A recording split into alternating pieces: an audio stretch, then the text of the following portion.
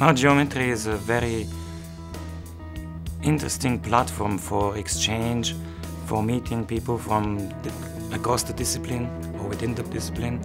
We ourselves are architects in the cluster leaders of microsynergetics, but working with materials and having the opportunity to meet with engineers or material scientists in SmartGeometry, or with software developers and see how things emerge just in conversation or just in working together.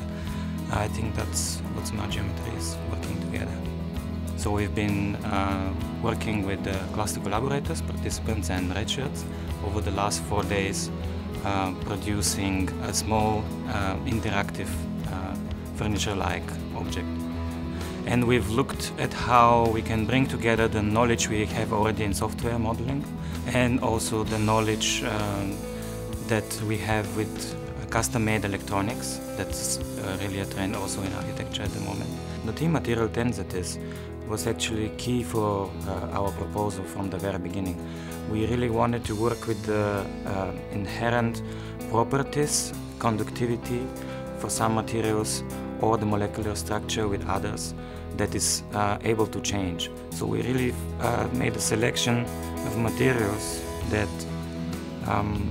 reacts to environmental stimuli, changes their internal structure, and then actuates in response.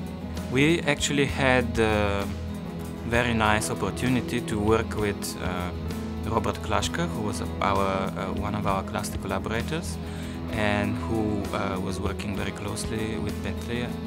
And he embedded also a component built through GC that reacts in a similar way with the other components that we've built. The discussion that was most inspiring to me was the emerging of software and also communicational platforms for design exchange across discipline and across a team of same discipline.